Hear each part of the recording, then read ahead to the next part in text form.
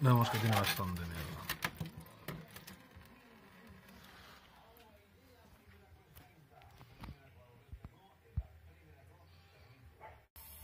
Vamos haciendo aclarados.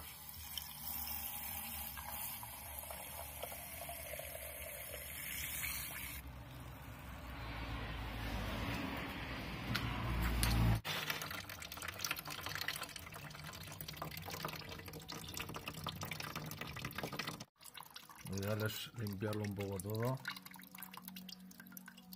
y por la manguera, esa que se ve ahí abajo,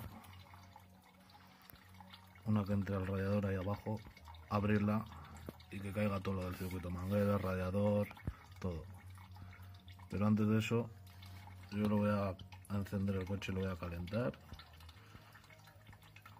para hacerme un aclarado más a fondo antes de limpiar las piezas individualmente. Limpiamos el radiador de la calefacción. Vemos como en este caso está obstruido y limpiaremos el bote de expansión. Para mí limpiarlo individualmente, separando las piezas, es la mejor manera de que quede todo limpio.